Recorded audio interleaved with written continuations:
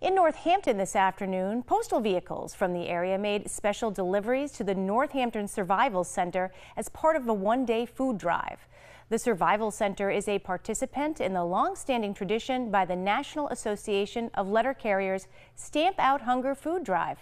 And locally, the Northampton Survival Center's goal today was to receive, sort, and later distribute 20,000 pounds of food, all made possible by the generosity of postal customers and the dedication of local postal workers and volunteers.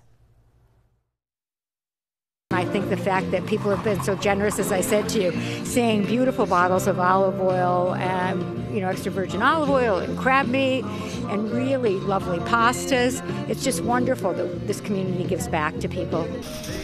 Over the last 3 decades, more than 1.82 billion pounds of food has been collected and distributed nationally to those in need at this annual event.